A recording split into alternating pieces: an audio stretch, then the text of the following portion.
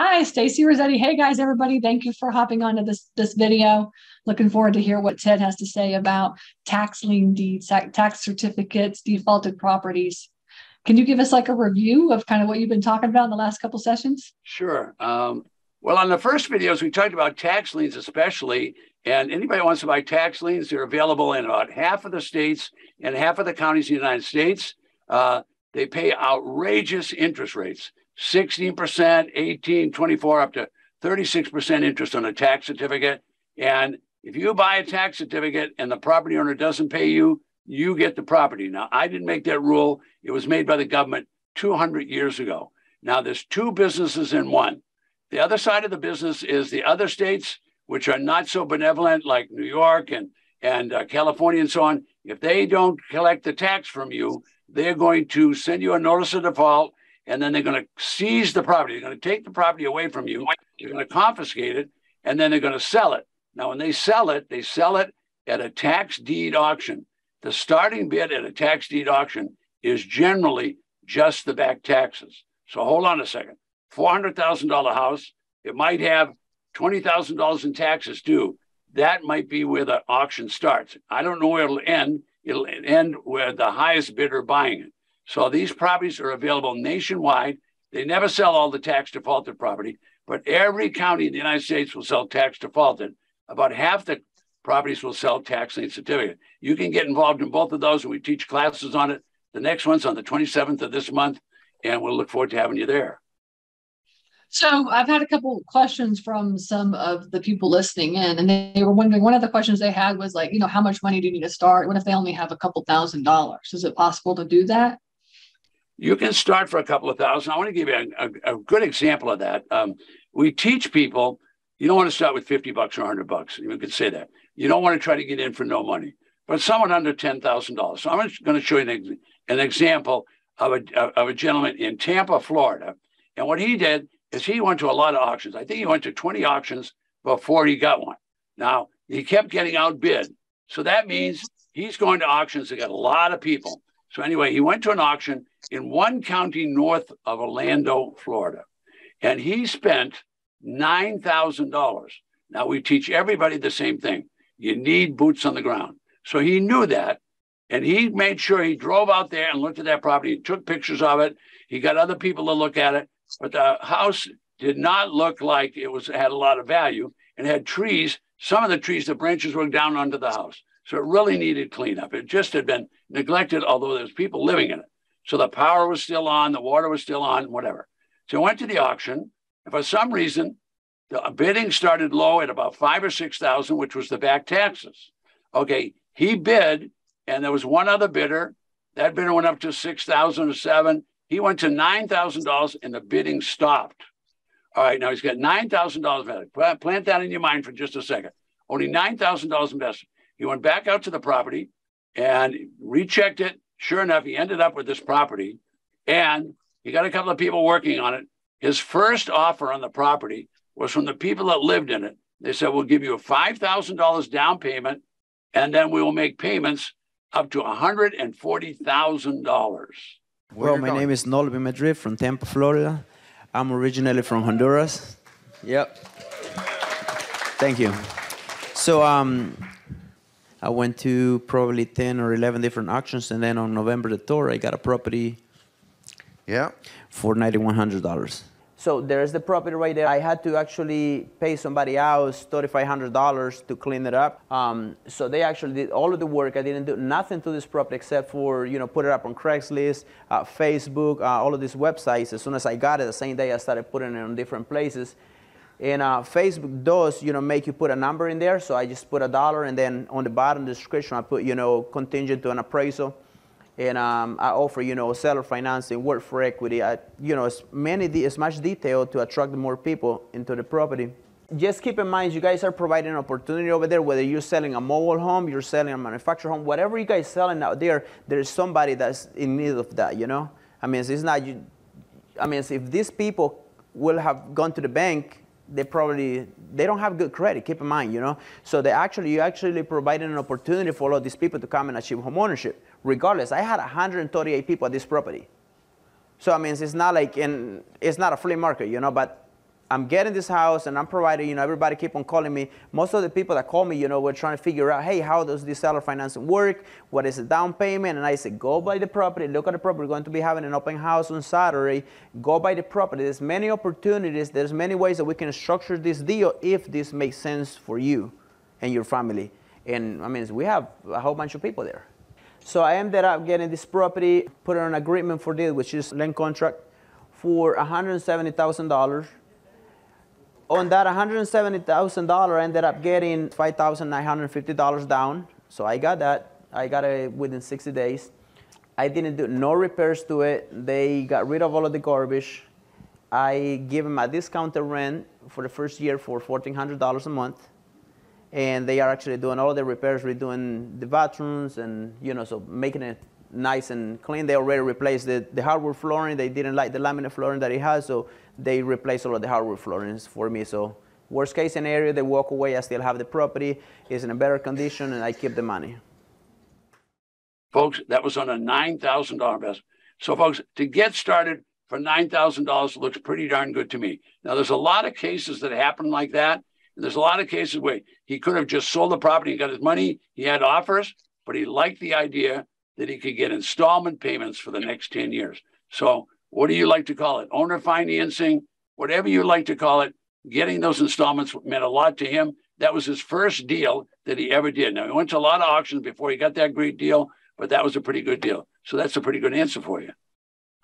Well, that sounds all nice and easy. I mean, what about the complications? Can you give us like a few examples of those? Yeah, there's competitions. For me, a competition at the auction. I'm sorry, complications. Complications. Oh, here's what the complication is.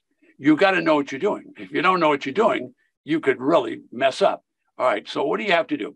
The easiest thing to do is get yourself a coach and have someone coach you all the way through it. If you don't want to do that, come and spend a day with us and we'll teach you a whole bunch of things that you have to do, like check the property out, like know what values in the area are. You don't have to be a real estate person. If you're not a real estate person, it's okay. The people that are attracted to this business are investors. What you only want to do is you want to buy properties for 10, 20, 30 cents on the dollar. Then you want to sell them. I don't teach buy and hold. I teach buy them. And then if you bought it low, then I want you to sell it low. For example, buy it for 30 cents on the dollar, sell it for 60 cents on the dollar. If you want to accelerate your sale, do an installment sale because it's 25% of the market can't get financing. They'll buy the property very quickly from you. And then as they get their life adjusted, they'll pay you off or they'll pay you off monthly. So I teach people buy low, sell low, but the complications are not difficult. It's nowhere near as difficult as buying and selling houses from real estate people. It's not like the people that are buying fixer-uppers. I teach people don't fix them up, clean them up and sell them. I know some people are just dead set on fixing them up. But if you can buy a property for 20 or 30 cents on the dollar, and then you want to fix it up, you got plenty of room between that and what the retail is. So we teach you all the steps of that. I don't think it's complicated, but you're not going to get it in 2 weeks. It does require study.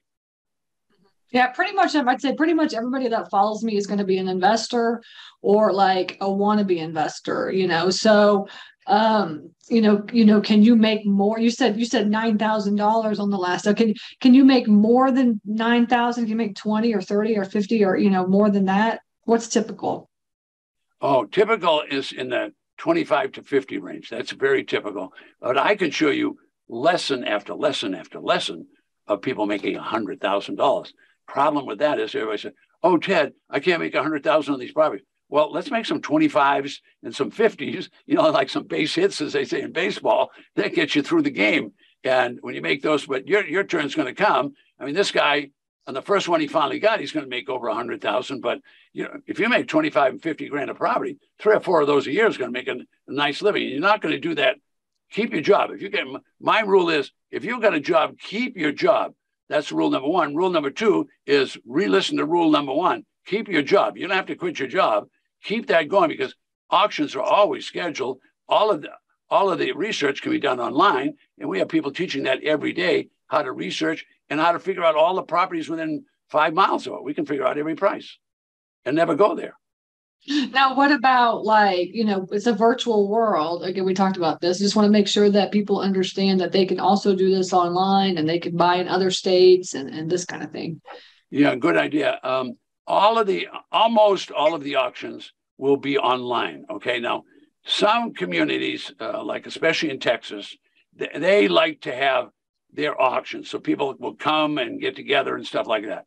All right, but even in Texas, you can buy online. But almost in every county that I know of now, there's going to be an online auction and an offline. So if they have offline, just wait a little while and they'll start online, or go to another county. But I would say when I started, nothing was online. But now I would say a good 85% of all the auctions, tax liens or tax deeds, can be done online. So if you can do that and you're pretty good at using the telephone, we'll teach you techniques where you can have other people go look at the property. But I would say don't buy a property unless you've seen it, boots on the ground yourself. But you can find out a lot by people going out and looking at properties for you and sending you pictures. Everybody's got a phone nowadays. So what about the older folks and stuff? If they're in their 50s, 60s, 70s, is this something that they can do? Is it realistic? I like that older folks at 50, 60, and 70. I heard that. Okay. I'm 45, so that's okay. It's all right. I don't mind. I don't mind. This is funny because my audience that gets involved with me is 45 to 105. All of the people I talk to have gray hair. No, I don't even have gray. I got white. I'm sure you attract a lot of people that are that age. Yeah. Here's the challenge. Young people, for the majority, it's more important to get a new BMW and to be able to be at the right place on Friday and Saturday. I get it. I was one of those people. All right. I'm no longer. So I try to market to people that are 45 to 105. I'm on the internet now, so we get a lot of younger people. Anybody can do this. My average client, the deals when I show you, those people are going to have gray hair, that's for sure, because they got money to do it. Young people buying new houses, buying new cars, buying new clothes, and having a whole flock of kids. That all costs a lot of money. Yeah, good. Yeah, as I said, I'm sure you attract a lot of those types of people. So I just wanted to bring that question up. And then also, so finally, like, can you go? I want to hear like your best deal ever. Like, tell us about that. Can you tell me? Well, I've got a guy that works for me. His name is Bob Schumacher. He's a coach, and maybe you'll get him as a coach if you become a client. So Bob has done over 150 deals, 100 of them in Georgia alone. He lives in Macon, Georgia. Okay, so Bob likes to buy property. All right, so he bought a property. This is unbelievable. I'm going to put it on video so you can see it. He bought a property for $67 in Oklahoma. He was teaching at one of my classes, which we doing classes in Tulsa at the time, because sometimes we would travel around and do the class. 200 or 300 people show up when we go there. Our regular classes only have 100, but when we travel somewhere, everybody and their brother from that place come. So on his day off, he's out looking around, bought a property $67, and the people never came in and paid the tax. And he sold that property for over $20,000. I'd have to say that the best dollar for dollar deal I've ever done on a piece of land, it happened in Oklahoma. I went out to an outlying county and I bought a tax lien. The tax lien was on a 25-acre piece of land. The tax lien was only $67.12. You'd think that nobody would ever abandon a piece of land for that small of a tax bill, but things like that do happen. And guess what? Those people never did pay that tax. They never redeemed that tax lien, and I ended up getting the tax deed to that property. I eventually sold that piece of land for $22,500. It's not uncommon to make $10,000 or $20,000 off of a deal. How good is that? Now, you can't even have dinner at Denny's for $67. Awesome. I love it. All right. So that happens all the time. I don't tell people expect to do that, but he's done 150 deals.